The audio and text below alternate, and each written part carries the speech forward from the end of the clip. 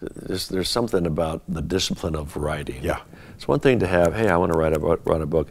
Somehow it boils down into just hard work. Yeah. And I know in your house, because I've been to your house, yeah. you have a room. You bet. With a door that has a lock on it. Yeah. Is that how you write?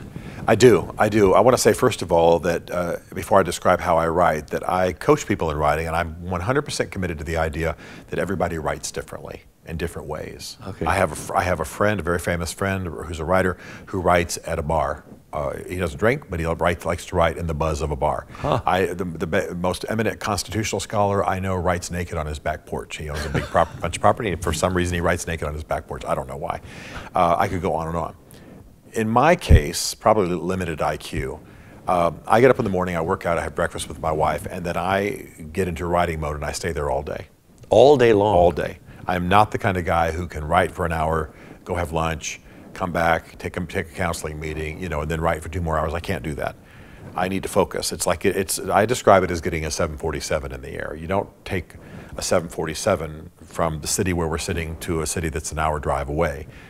Once the 747 gets in the air, you leave it up there as long as you can. That's what's efficient. So for me, writing is a process of looking at the calendar and blocking off writing days. And I'll write for 3 or 4 days, and then I'll be a little brain weary, and I'll do something else. Go play with kids, or do whatever. Have fun, blow off, play racquetball, get out. I won't do intellectual work. But I write all day.